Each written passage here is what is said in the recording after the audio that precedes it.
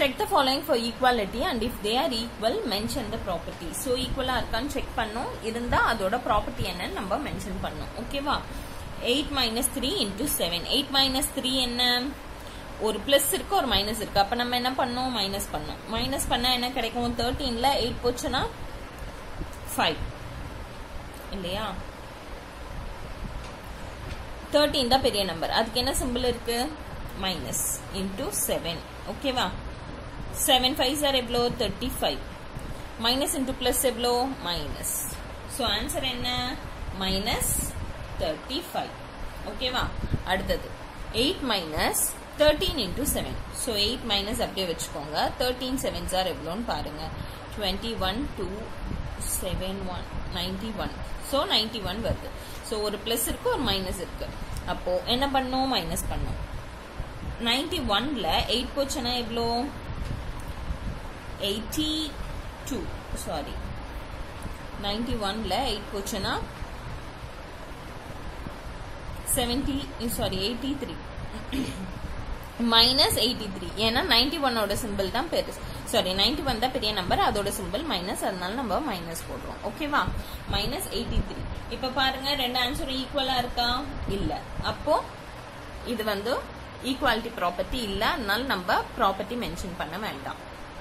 அடுத்தது minus 6 minus of plus 8 into minus 4 and minus 6 minus of 8 into minus 4.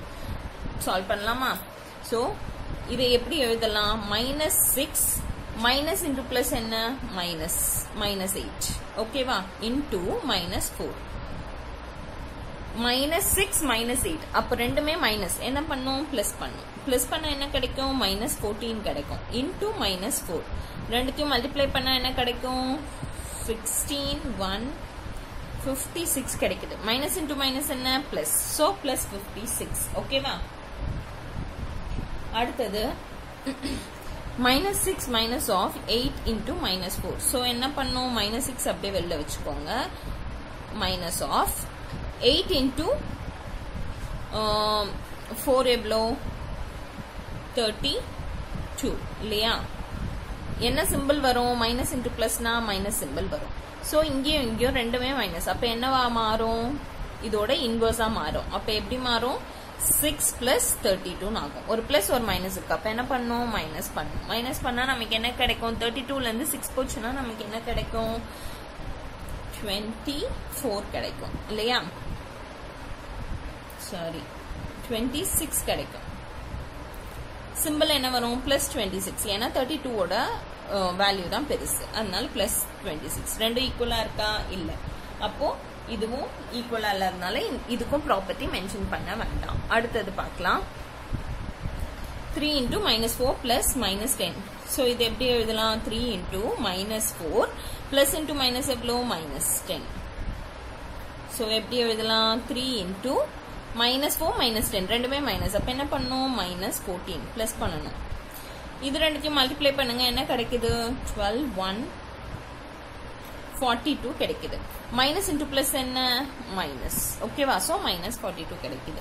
அடுத்தது இது பாருங்க. 3 into minus 4 என்ன?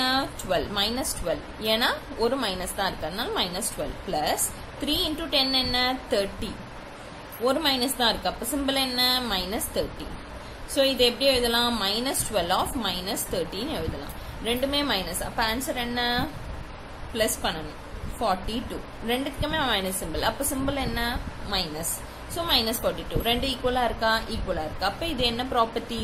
Distributive property over addition. ஓகேவா?